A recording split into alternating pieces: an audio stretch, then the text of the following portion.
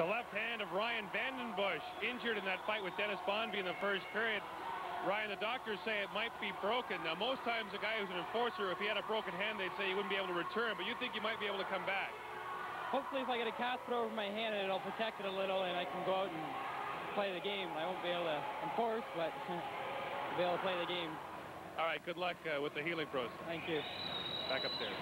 Looks as though the enforcing has cost him a couple of teeth there as well.